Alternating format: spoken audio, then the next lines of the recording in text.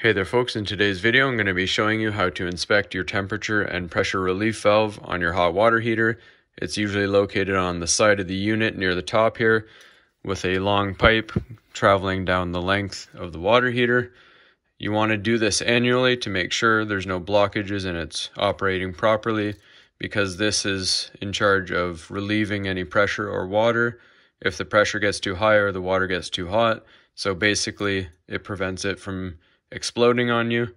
So all you're going to do to inspect this is put a bucket underneath the pipe here, and then you're going to grab this valve and open it up for about 5 seconds and let the water run into your bucket.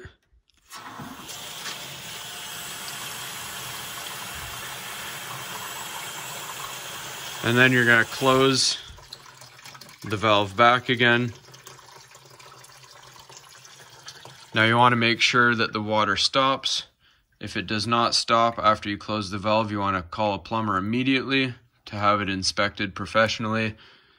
And the other thing, if you open this up and no water comes out, you also want to call a plumber and have it inspected immediately. That's all there is to it, folks. Hopefully you found this helpful, and as always, please don't forget to like and subscribe.